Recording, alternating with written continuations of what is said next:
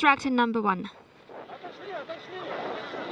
And the first of the 3 crew members now being extracted from the Soyuz vehicle.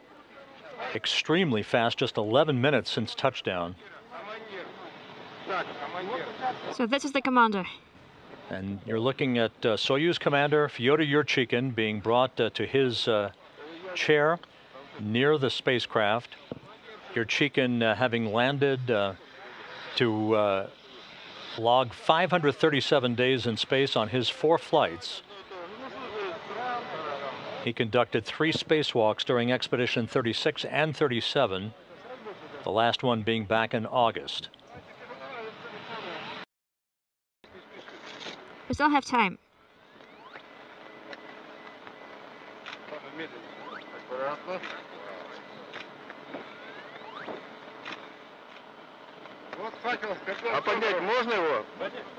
Would you mind raising the torch? Show it to everybody.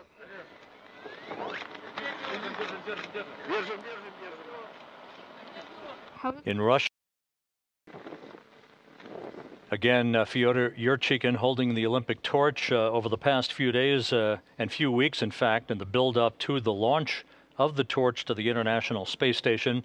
The torch had a virtual monopoly on publicity surrounding this bevy of activity aboard the International Space Station. But now with the crew safely back on Earth, the torch receives its share of publicity once again. There is the logo for the 2014 Sochi Olympic Organizing Committee, Sochi.ru 2014, the same logo that was emblazoned on the payload fairing of the Soyuz rocket that carried Mikhail Tyurin, Rick Mastracchio, and Koichi Wakata to the International Space Station just 4 days ago. Look on the other side.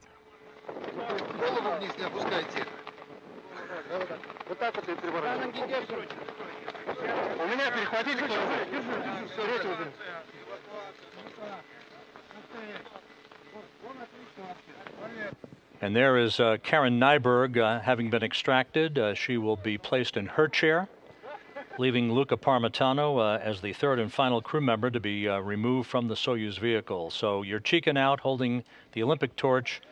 To his right, Karen Nyberg.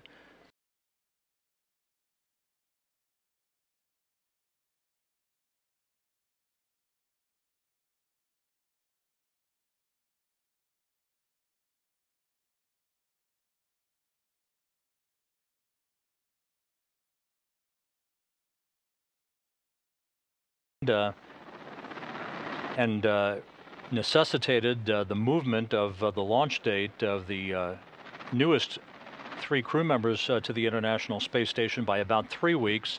That vicissitude of life necessitating the launching of the latest crew on November 7th to bring the Olympic torch to orbit for a 4-day out-of-this-world relay to the International Space Station and back to Earth.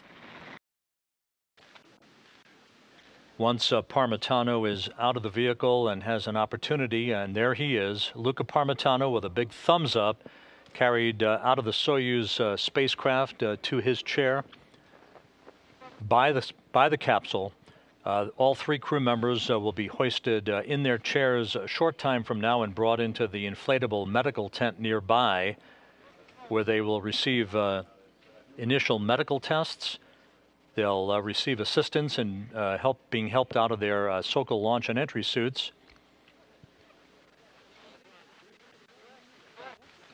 Fist pumps, handshakes, and a wave to the crowd from Luca Parmitano from the European Space Agency, completing his first flight into space, 166 days in orbit, 70.3 million miles in his journey along with his crewmates.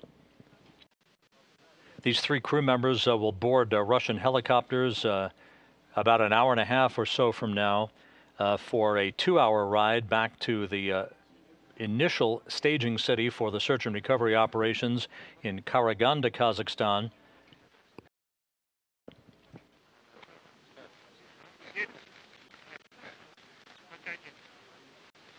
Karen Nyberg home from her 2nd flight into space, having logged 180 days in space on her 2 missions, the first of which aboard the space shuttle is to deliver the Japanese Kibo module to the International Space Station.